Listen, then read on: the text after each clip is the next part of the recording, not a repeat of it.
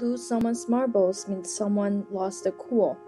Perhaps marbles meant mind or wits before lose someone's marble was coined. The notion of losing something that is important to you appears to have migrated from the image of a forlorn child having lost his prized playthings. An early citation of this figurative usage is found in an August 1886 copy of the St. Louis Globe-Democrat. He has roamed the block all morning like a boy who had lost his marbles. I can't help to think about a news that was reported in Daily Mail that young children has been running up gambling debts playing games of marbles in the street, with some resorting to stealing to pay them off. Groups of up to 40 youngsters aged as young as 5 are playing the game, called PIDS, which involves flicking the marble into an open water mixture cover in the street surface. Police in Devon, England said parents have complained that some children are resorting to stealing cash, DVDs, and computer games to pay off debts incurred by playing for money. Historically, this game would involve winning each other's marbles, but it has come to our attention more and more children are playing each other for money. Police and housing association staff are now going door to door in the area to talk to parents about the problem.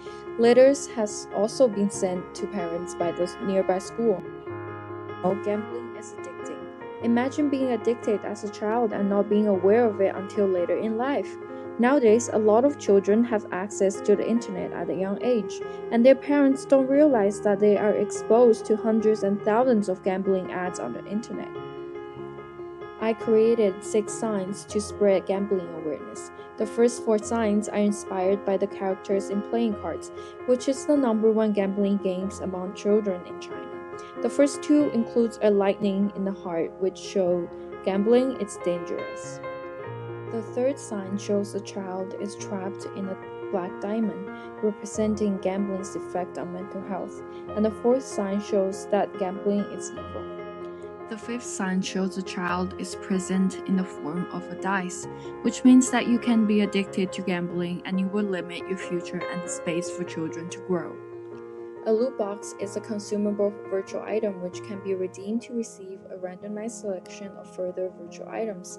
It was popularized through their inclusion in several games throughout the mid-2010s.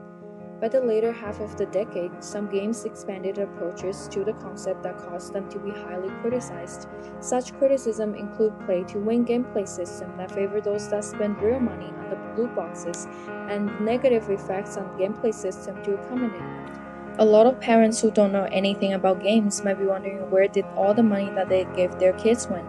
This sign draws attention to the gameplay system for parents. I designed playing cards that contains my signs, and you can also act along as a poster to spread the awareness and the seriousness of child gambling problems.